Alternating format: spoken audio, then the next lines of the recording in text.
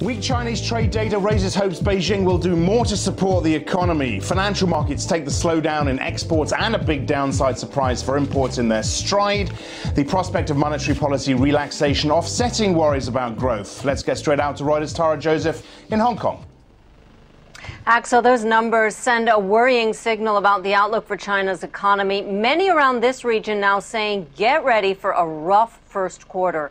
The export drop shows the knock-on pain of slowdown in Europe and the United States. And while exporters form a less crucial slice of the economy than they used to, they're still mainstay employers across China.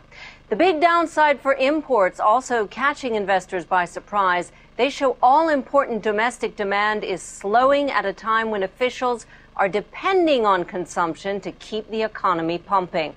These trade numbers are a first in a spray of China data that we'll get over the next few weeks, including GDP. Growth data could come in at 2.5-year lows, just recovering, but not quite yet. Back to you, Axel. All right, many thanks, Tara. Other headlines on Reuters this morning.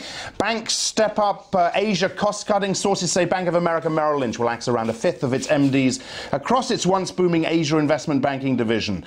More tensions with Iran. Hopes for diplomatic solutions undermined as Iran begins enriching uranium in a mountain bunker and sentences an American to death for spying. Meanwhile, Iranian President Mahmoud Ahmadinejad gets pally with Venezuela's Hugo Chavez. The two men have lavished each other with praise, mocked US disapproval, and joked about having an atomic bomb at their disposal.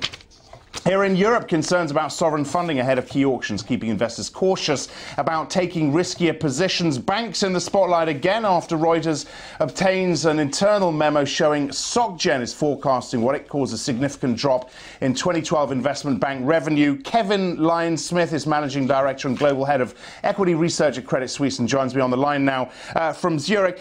This memo from SocGen, I guess, Kevin, this is just indicative of what we expect to see from the banks across the board this year.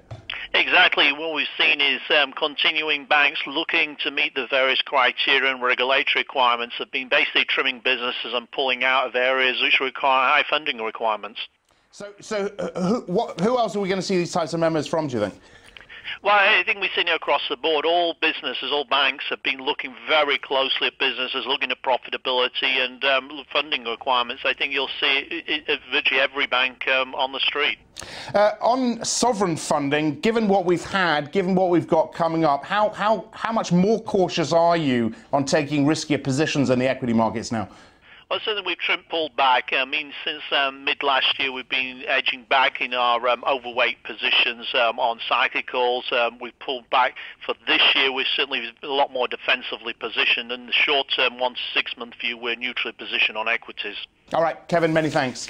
British retailers ended 2011 on a high note. The latest data from the British Retail Consortium shows hefty discounting lured in shoppers and gave businesses their best sales growth in months. Bellwether Marks & Spencer's posted a small rise in Christmas sales, but says it expects trading conditions to remain challenging. Department store Debenhams also faring slightly better than expected.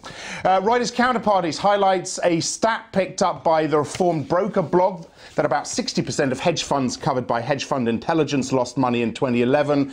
Not impressive, the blog notes, given that standing tall amid volatility is exactly how they sell themselves to investors.